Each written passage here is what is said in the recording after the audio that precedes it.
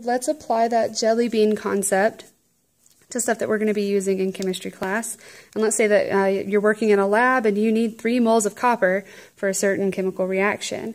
Well, since we can't count out specific numbers of copper atoms, let alone 3 times Avogadro's number worth of copper atoms, it'd be much easier for us to weigh it out. And we know the molar mass of copper, so molar mass of copper, from the periodic table. So since copper is an element, we can look on the periodic table and get its mass. And so we see that that's about 63.55 grams per mole.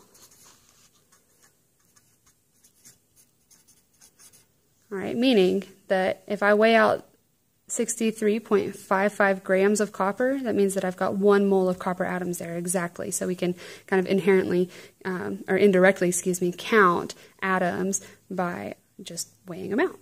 Okay, just like the jelly bean problem.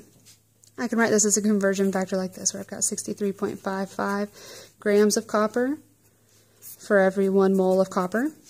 And that if I have 1 mole of copper, that means that it should weigh 63.55 grams of copper. So if I need 3 moles of copper, I can weigh it out. And to figure out how much I need to weigh out, I can use one of these conversion factors from my molar mass. Okay, I would want to make sure that my moles of copper cancel and I'm left with grams of copper as my unit. So the conversion factor that has moles in the denominator and mass in the numerator would be my choice. So 63.55 grams of copper for every mole of copper. Go ahead and put those up there. That means that if 1 mole weighs that much, if I have 3 moles, it should be 3 times the mass. Okay, so again, it makes sense to multiply. My moles of copper cancel. My units at the end will be grams of copper, which is what you're looking for. You can just plug it in your calculator now. So you've got 3 times 63.55. So 190.65 grams of copper.